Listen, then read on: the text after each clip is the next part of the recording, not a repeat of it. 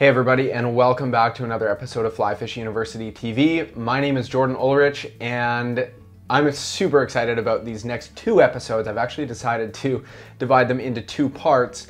We're talking fly lines for still waters. So episode one, this episode, we're gonna talk all about floating lines. Next episode, we're gonna talk all about sinking lines. I understand it would be a bit of a mouthful to compress these all into one episode, so that's why I decided to split it right down the middle.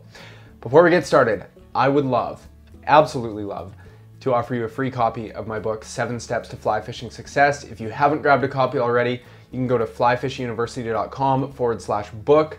I just discuss some of the fundamentals of fly fishing, some common mistakes that we make as anglers, and exactly what to do about them.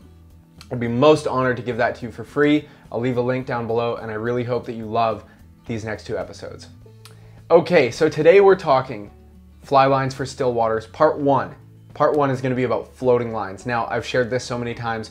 When I was younger, I was still in high school, actually my grad year. I was obsessed with lake fishing, and I would start driving to school, but more often than not, unfortunately, for my teachers and my grades, this is not good advice, by the way. I would take a detour, and I'd end up at our local lake, and I was trying to figure out how to catch trout, you know, on the fly in lakes. And it was pretty confusing for me at the start, but I still have that eagerness and that obsession with lake fishing. I love all types of fly fishing, but something about the puzzle of stillwater fishing is so much fun for me.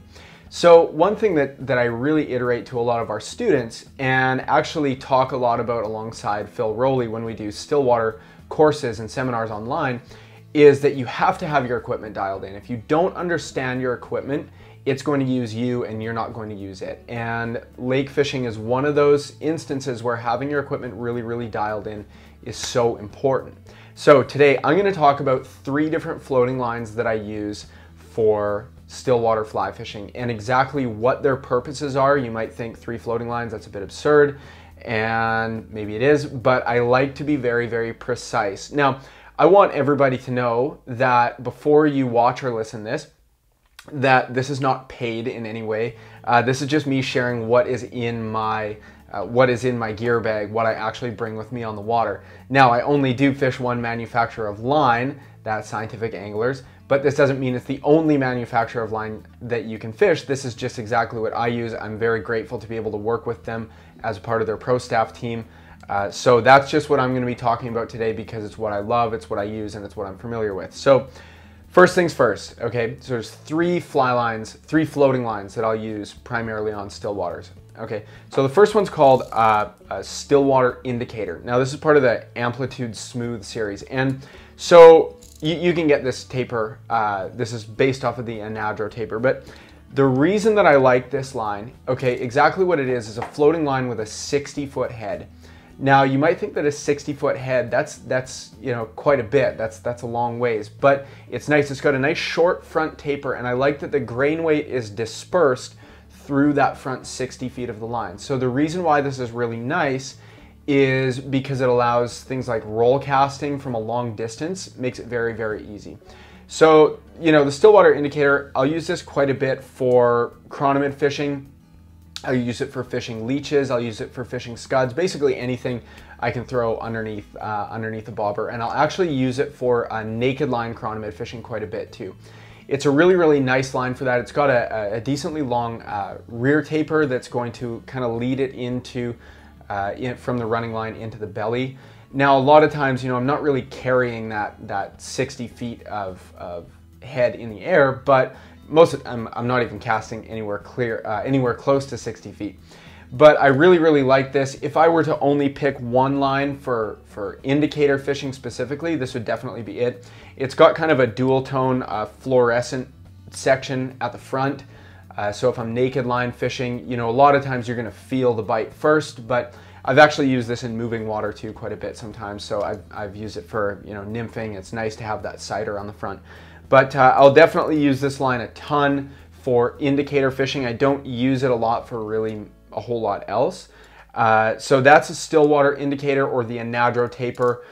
Really the only difference between the two is that dual color, that dual tone sighter at the front versus just the one on on the original anadrol line. But anyways, it's a nice line. I use it a ton. I put it in the hands of a lot of my clients just because it's an easy line to fish. It's got that nice long head on it. You're never really going to run out of line when you're fishing the head. You know, I really don't see a lot of instances where you're fishing indicators further than 60 feet from the boat.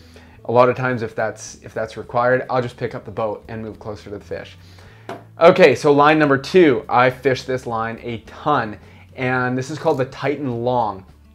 Now, you might be wondering what's the difference between a Titan and a Titan Long. Is just actually a longer rear taper on the Titan Long. So, I mean, that's not going to make the hugest difference in the world, but I like this line. It's got a little bit shorter head, but if somebody gets in my boat and it's like their first time ever fishing, definitely this is the first line that I'll put on for them.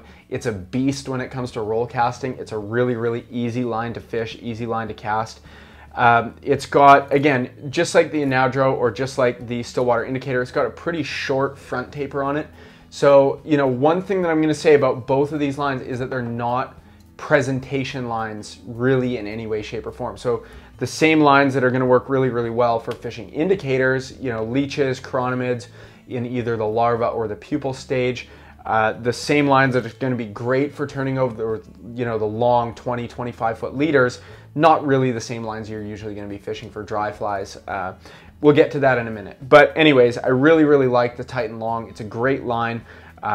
It's an easy line to load. Now, one thing I'm going to say with the grain weight that goes into some of these lines, especially, you know, to match a lot of modern day like ultra fast rods, definitely don't be uploading these.